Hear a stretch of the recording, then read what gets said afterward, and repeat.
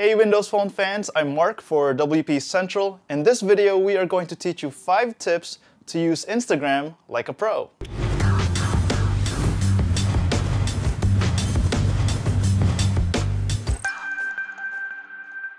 Instagram displays photos and videos in square aspect, so keep that in mind when using the camera. If you're using Nokia camera, turn on the square grid. This will help you see which objects in front of you will fit when uploading to Instagram. People love filters on Instagram. Apps like SixTag and Instance have them built in to spice up your photos, but you don't have to limit yourself. There are plenty of photo editing apps at the Windows Phone store, and one of our favorites is Photo Room. In addition to the usual image editing controls, there are several styles to choose from, in addition to textures, light effects, and vignettes. Go ahead and get creative, but try not to overdo it. Your photos may look beautiful, but you won't get likes if no one sees them.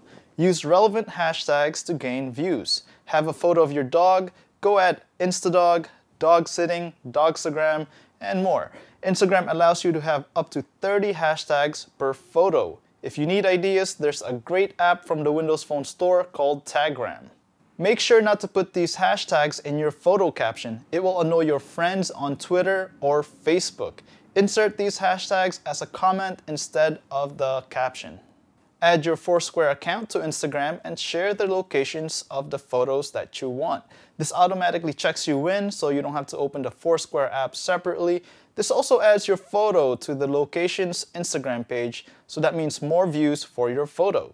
When responding to comments, don't forget to include the usernames. If you don't include their username, they won't get a notification and they probably won't see your comment. To respond in SixTag, just press and hold on a comment and it will automatically insert the name for you. So those are 5 Windows Phone tips on how to use Instagram like a pro. If you have any more tips, let us know in the comments section below. That should be it. I'm Mark for WP Central. Thanks for watching.